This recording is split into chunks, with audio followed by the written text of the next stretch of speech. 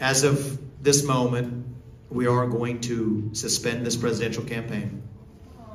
And this is going to have to be, there is no path for me to be the next president absent things that we don't want to see happen in this country.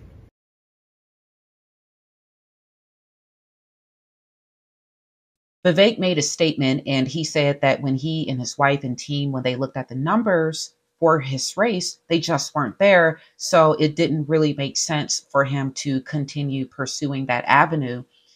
And I was just kind of like, yeah, that could be true, right? But I was left with the bigger question: is there more going on?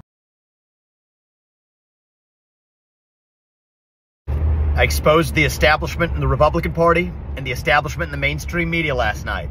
Well, they're not very happy with me this morning, but I don't care. We're going to stay on it. The same people who came after Donald Trump in 2016, they're coming after me this time, but we're not going to let them win.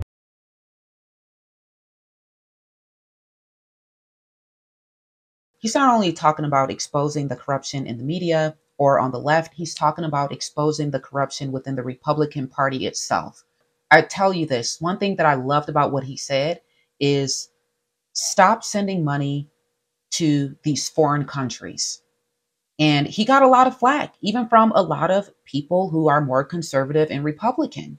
Now, one thing that really stood out to me in a not so good way was there was somebody who questioned him and asked him, do you really want to stop giving money to the I country? And he appeared to backtrack.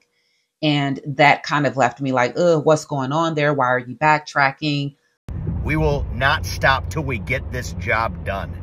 You have the likes of the RNC chair. She's saying she's going to cut me off of funding from there. Great, I don't want it anyway.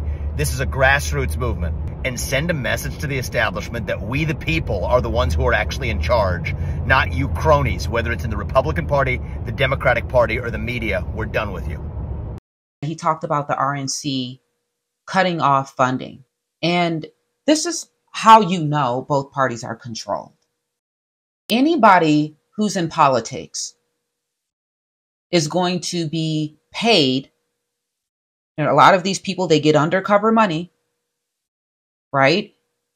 They're going to be paid to say what the powers want them to say and do what the powers want them to do. These are lobbying interests. Here's the hard truth, and nobody seems to want to acknowledge it, but it's what's happening in plain sight. And I'm going to ask you to open your eyes. They want to narrow this down to a two-horse race between Donald Trump and Nikki Haley, a puppet who they can control. Then they want to eliminate Donald Trump this spring or whenever it is and trot their puppet into the White House. It's hiding in plain sight. I know what happened in 2020, and I'm not really into all of these different elections because I'm like, okay, are they going to try to pull what they pulled in 2020 all over again? Is all of this pointless? So he's absolutely right. They want somebody in there that they can control. Nikki Haley firmly stands by one of their key things. Right? And when I say they, I'm talking about the powers here. They know that she is somebody who can probably be bought for a price to say and do the things they want her to do. Why did Vivek Ramaswamy really drop out of the race? Was he actually threatened? He made a video saying that they were coming after him, and I am sure he did not disclose all of the details about what he meant for his safety and that of his own family. So I don't think a lot of people understand what's going on behind the scenes when you are somebody who's running for such a powerful office as president. Even people who run for more local offices, you don't think that they're getting threats? You don't think that they're getting money under the table to push certain agendas?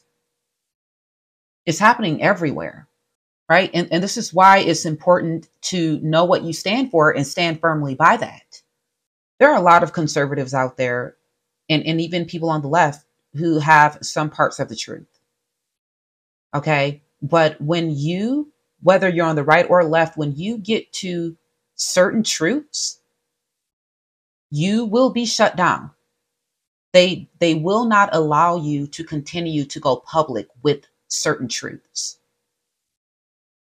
And in my opinion, that is how you know you've kind of struck gold when it comes to what they want people to not see or hear about.